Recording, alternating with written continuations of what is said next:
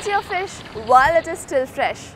In an era of technology, when science allows us to go fishing frenzy, we could see our fishermen daily bringing to the shores millions and tons of fishes, fresh fishes. Well, in order to ensure that a single piece of fish doesn't go waste, we have to know how to keep this fish fresh. For that, science on this context has presented us with the latest technology of high pressure processing, which allows us to keep foods like fish and high valuable perishable commodities safe and preserved. High pressure processing is a complex technology based on a simple scientific fact. When very high pressure is applied on any biological substance, the microorganisms and enzymes within are deactivated. In turn, the substance gets sterilized.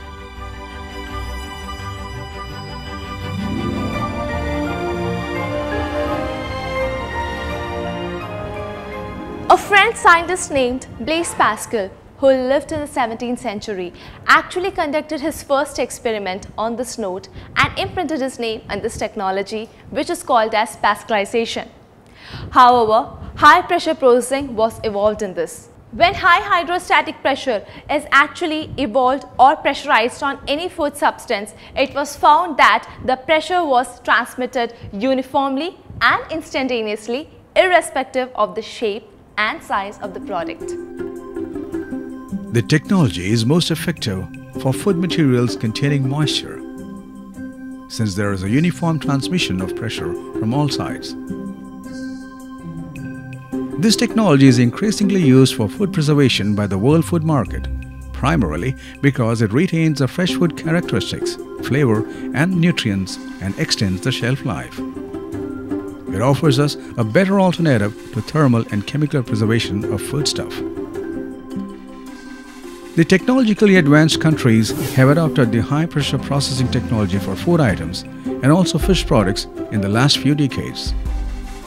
Japan was the pioneers who began to use it in the 1990s, and in no time a range of food items, including fish and fruits, began to be processed worldwide under high pressure. Central Institute of Fisheries Technology took up the task of introducing high-power processing to our food sector as a sub-project of the National Agricultural Innovation Project launched by Indian Council of Agricultural Research. The project was part of the component Basic Strategic Research in Frontier Areas under NAIP. CFT has also been pioneering the research in application of high pressure processing facilities for foods, which is a novel non-thermal processing technology. I am also proud to say that CFT is the only ICAR institute and one among the 3 in the country which has the high pressure processing facilities. In the years to come, I am sure this technology will gain immense importance for processing of our food commodities in order to keep them safe and fresh.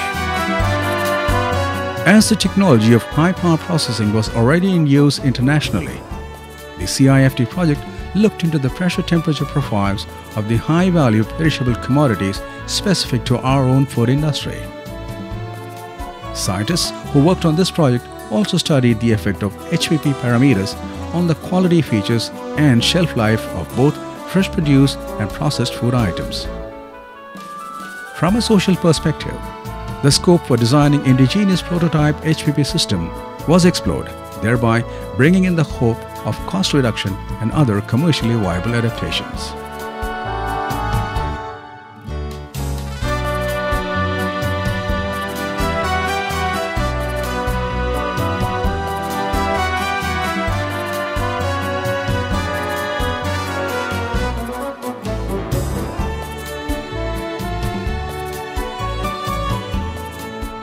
The pioneering work on high pressure processing in India has been possible due to a World Bank funded project, that's the National Agriculture Innovative Project of the ICAR.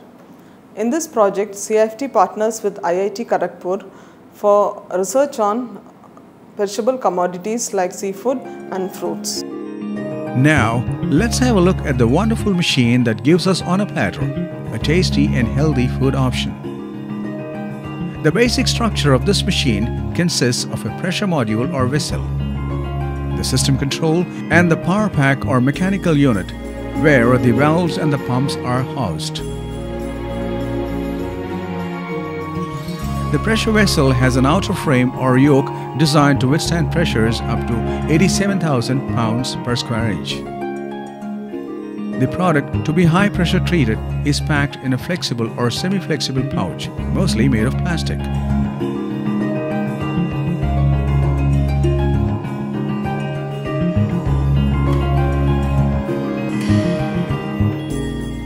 The packed product is then placed inside the vessel.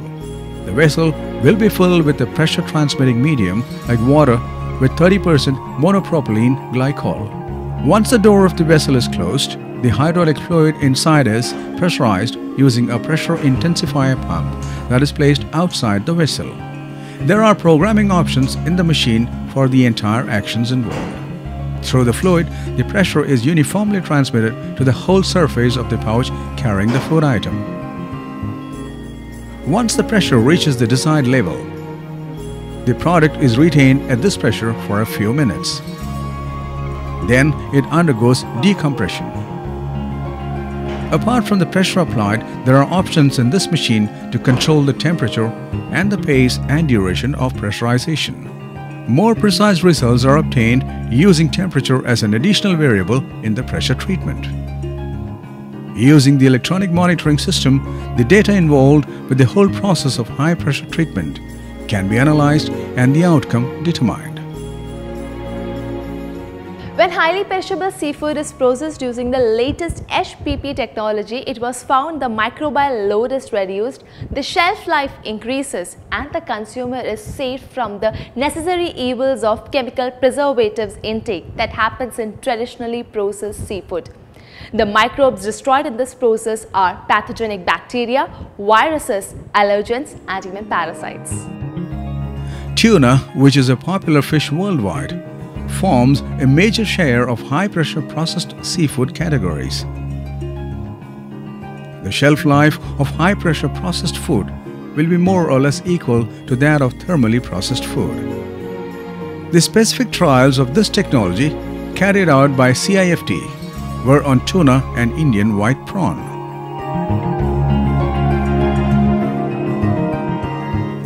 The process parameters have been standardized for these two seafood varieties with a very high commercial potential. One major application of high-pressure processing worldwide is in shellfish processing. Shellfish, being filter feeders, might carry a heavy load of harmful microbes from the waters in which they feed. Apart from removing the microbial load, here there is an additional benefit. Under high-pressure processing, the edible portion of the shellfish gets detached from the shell and becomes a ready-to-use end produce for raw consumption. Typical examples are edible oysters and clams, in which, under high pressure, opening of the shell or shucking occurs. There is a visible difference in the appearance of a hand-shucked oyster and that of one shucked using high-pressure treatment, as the latter looks wholesome and visually appealing.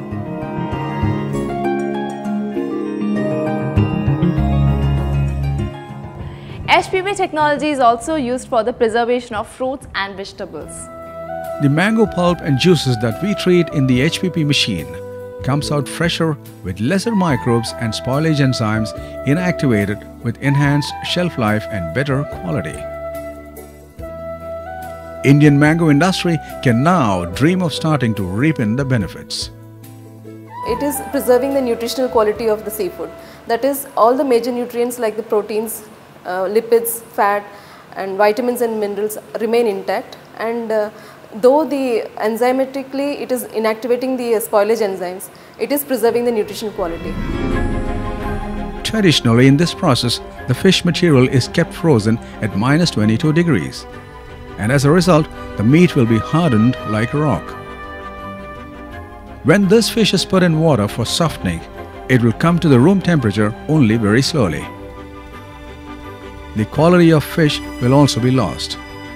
Instead, the frozen fish can be brought back to room temperature through high pressure processing, and the name given for this is sublimation.